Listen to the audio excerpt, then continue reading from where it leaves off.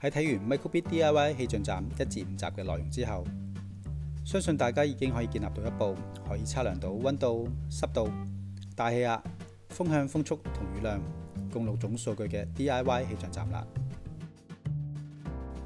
為咗不斷豐富 DIY 氣象站嘅功能，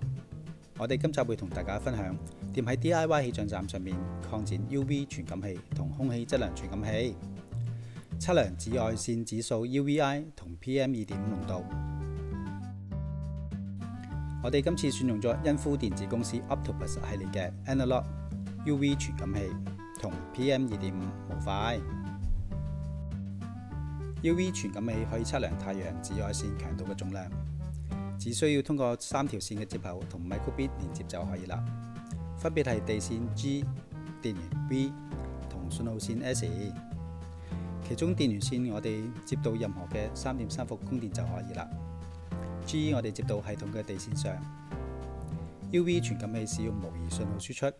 以唔同嘅電壓值代表傳感器感測到嘅 UV 強度總量。我哋只要將信號線 S 接到 makecode 具備模擬信號讀取功能嘅 I/O 管角上就可以啦。喺 DIY 氣象站度 makecode 已經同 weather-bit 連接埋喺一齊，所以 UV 傳感器嘅信號線 S 會連接到 weather-bit 嘅接口上。經過檢查 weather-bit 之後，發現 soil moisture 接口上面嘅 SIG 接口係連接到 makecode 嘅 P0 引腳上，而 P0 引腳係具備模擬信號讀取功能嘅，所以我哋將 UV 傳感器嘅信號線 S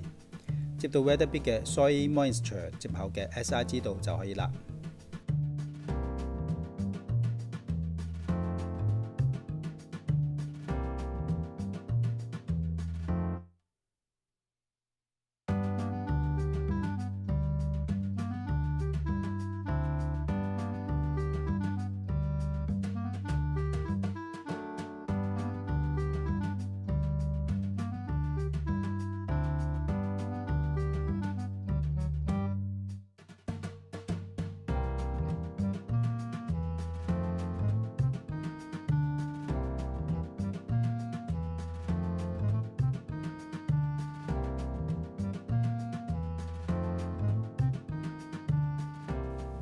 PM2.5 模塊可以檢測環境中 PM2.5 嘅濃度，對空氣中粉塵顆粒進行檢測。PM2.5 模塊有2種嘅連接方式，包括3線接口同串口輸出。喺呢度我哋試用咗3線接口同 makecode 連接，3條線分別係地線 G、電源 V 同信號線 S。其中電源我哋接到電源板嘅 3.3 伏供電。喺測試階段，我哋曾經將電源接到 weather-bit 或者 makecode 3.3 伏電源上，但因為供電能力不足 ，PM2.5 模塊唔可以正常工作，所以一定要將電源線接到電源板嘅 3.3 伏供電位上啊。G 接到系統嘅地線上就可以啦。PM2.5 模塊使用 PWM 輸出，我哋只要將信號線 S 接到 makecode 嘅 I/O 管角上就可以啦。經過檢查 weather-bit 之後，發現 soil temp 接口上面嘅 SIG 接口係連到 makecode 嘅 P12 引腳上，所以我哋將 PM2.5 模塊信號線 S 接到 weather-bit 嘅 soil temp 接口嘅 SIG 度就可以啦。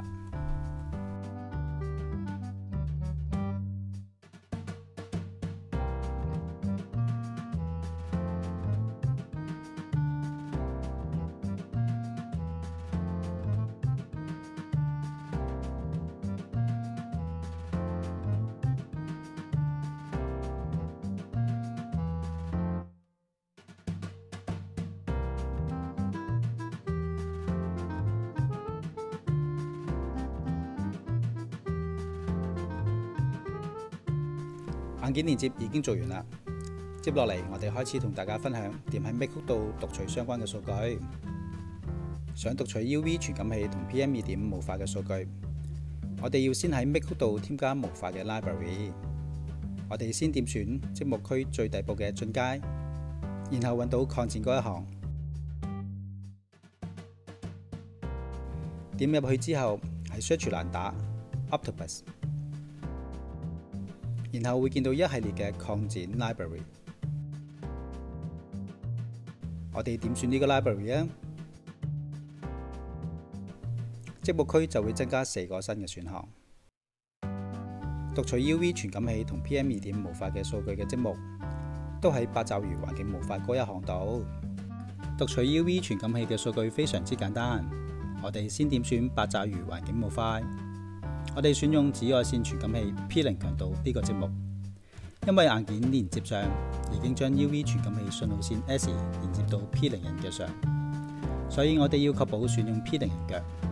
通過呢個積木，可以讀取到連接到 P0 人腳上嘅 UV 傳感器所感測到嘅紫外線指數 UVI 啦。讀取 PM2.5 模塊嘅數據同樣簡單，我哋點入八爪魚環境模塊，點選更多，點入去之後，我哋選用連接到 P14 嘅 PM2.5 值呢個積木度，就可以讀取到 PM2.5 模塊嘅數據啦。大家完成咗硬件連接，同知道點喺 makecode 度讀取數據後，我哋可以先寫一個簡單嘅程序嚟測試一下係咪正常工作，就好似咁樣。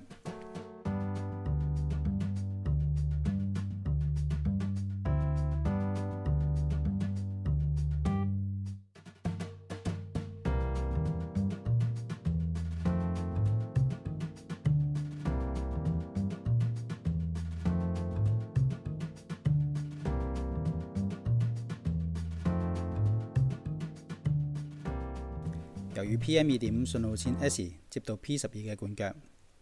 我哋一定要記得選啱管腳啊！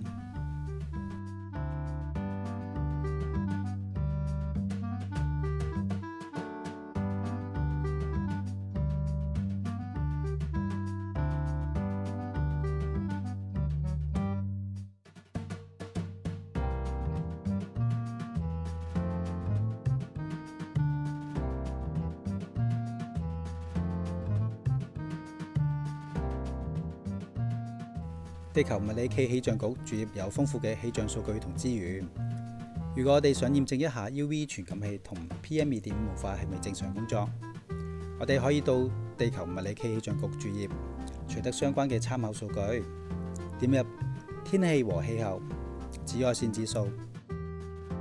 我哋可以睇到當日嘅紫外線指數 UVI， 而點入空氣質量、污染物濃度，可以知道過去1小時唔同地區嘅 PM2.5 數值，可以同自己讀取嘅數據對比一下。我哋要將數據 send 去之前開設嘅 ThinkSpeed Channel 度，仲涉及修改 ThinkSpeed Channel 設置，以及修改參考程序。呢兩部分嘅工作，希望留翻俾大家自己去嘗試啦。大家可以睇翻第4集同第5集嘅內容，相信對大家有一定嘅幫助。為 DIY 氣象站增加 UV 及PM2.5 傳感器就到此為止啦，再見。